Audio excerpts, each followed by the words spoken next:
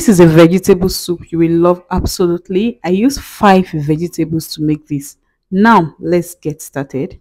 Into my pot, I added in some meat stock, pepper, my protein, beef, pomo, periwinkles, and I went in with my water leaf. Okay, that's a lot of water leaf, guys.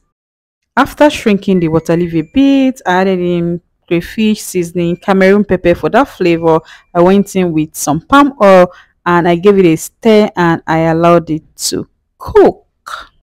Trust me, the aroma in my kitchen at this point was something else.